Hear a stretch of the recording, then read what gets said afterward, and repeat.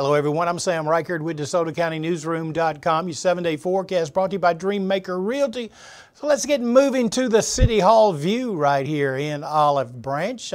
About 5 inches of snow on the ground all across the area. Temperatures this morning, 10 degrees when I'm making this video at 4:55 a.m. So very, very cold. Not a lot of wind out there right now. We expect a little bit of wind today, so a wind chill advisory in effect today, tonight, through tomorrow at about 10 a.m. We look at the very, very cold air. As I said, about 10 degrees here. It's in the negative numbers in Missouri and even colder than that in Nebraska and the Dakotas. The snow's moved basically up into the New England area now. Interesting forecast, though, I have for you, especially on Thursday. Cloudy this morning, becoming partly cloudy to mostly sunny late in the afternoon, and that's a key to our overnight temperatures tonight. High today, 17 degrees, winds from the northwest, 5 to 10 miles an hour, wind chills in the single digits most of the time. Overnight low with clearing skies and calm winds drops down into the low single digits, calling for 4 right across here in the northern part of DeSoto County.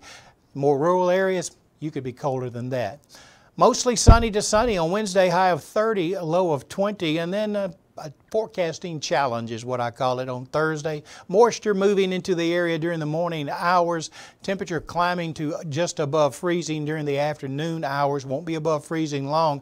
I think we'll have a wintry mix. We could see freezing rain, sleet. We could see snow falling. I don't think any of it's going to be heavy. I don't think any of it's going to be significant, but any freezing rain and sleet just adds to the woes of travel across the area. High of 35, low of 21, so colder air moves back in. Friday, sunny skies, high of 26, low of 9 degrees. Friday night. Saturday, mostly sunny, high of 23, low of 12, 35 and partly cloudy Sunday, and then on Monday, a 20% chance of precipitation. Once again, I think that's light rain.